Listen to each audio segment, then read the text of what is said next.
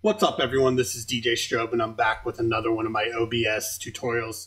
Over the quarantine, I've had a bunch of time to work on scenes since my main computer died.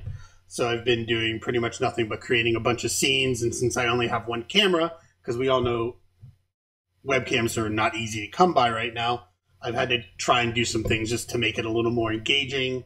So this one is pretty basic. It's just a video of New York City, which lasts around like an hour. So I created this taxi, and you can see the little video shows through the lights, and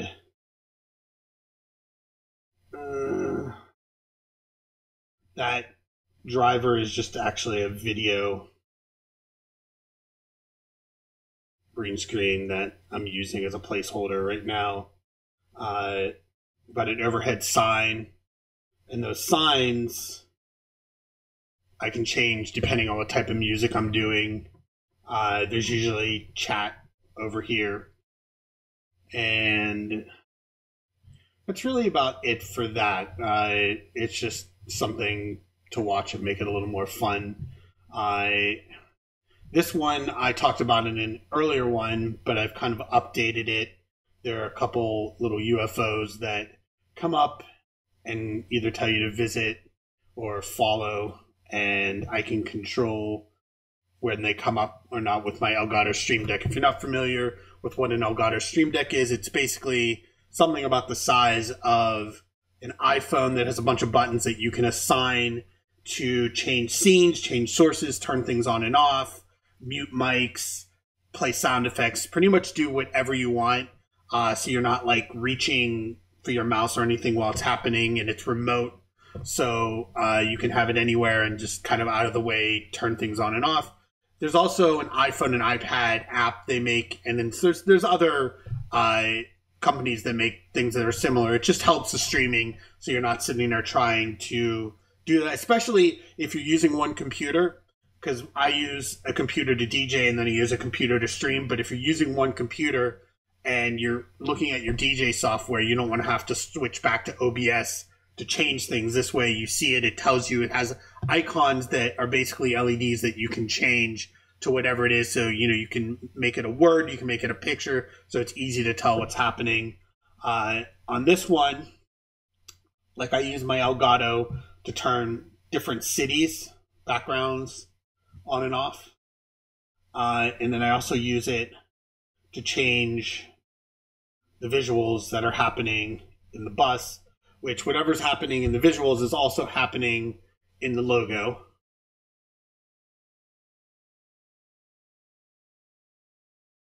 And again, the bus is just wheels that are green screened out, and the bus that I had this cut out, and then you have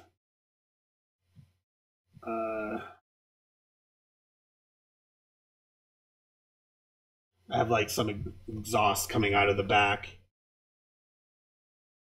and speakers just flash a little, and that was just cutting it out and making the opacity like half so it's not too bright. That's pretty much all with that one. I also do like a new wave dance party.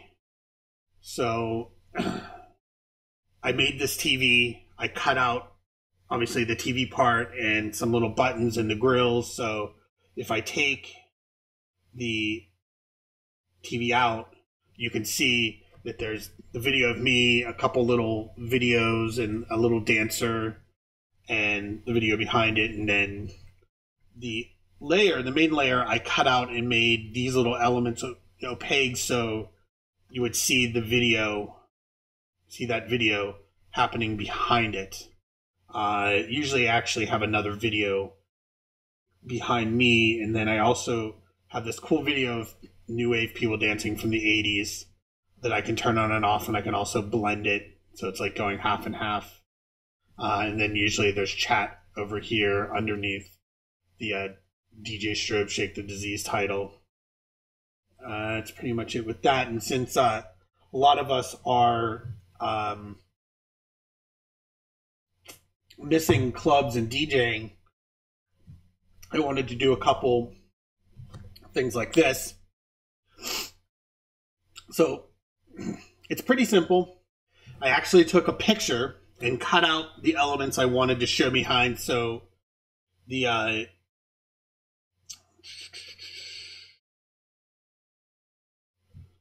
basically it's videos and elements like these dancers. So if I turn those off, you see these two girls and these two girls. Those are just green screen dancers that I cut and edited. And I put these two here just to give it a little more dynamic when you have these going on. You kind of see it, and they just add a little bit, and then you have those dancers up there, which are, again, just green screened. And the visuals that are happening, I can change that. I also have, I'm working on some lights that will kind of flash around, but I don't want to make it too busy. I just think this is kind of a fun thing, and I generally have my logo up there. And the last one is a little safari party. This one's cool.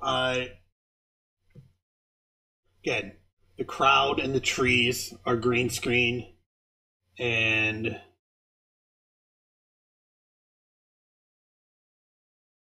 so the visuals in the back I can change as well.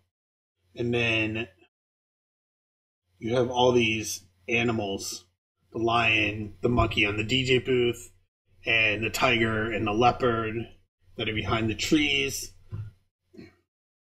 People dancing, the girls that are dancing on the side. And that's pretty much it. I mean, it's just something, since I only have one camera right now, and I wanted to just have fun. Basically, these, to me, I like to spin fun music, and I thought it'd be fun to do this. Plenty of people do great with just the one camera on them, DJing without overlays, without visuals, and that's also super awesome. I'm a kooky dude, and I like to have fun, and I thought these would be a fun addition to the landscape of people live streaming, and I hope you like them. If you have any questions, feel free to hit me up. And you can see these with me actually DJing on my Twitch channel, which is twitch.tv/DJ Strobe. Cheers.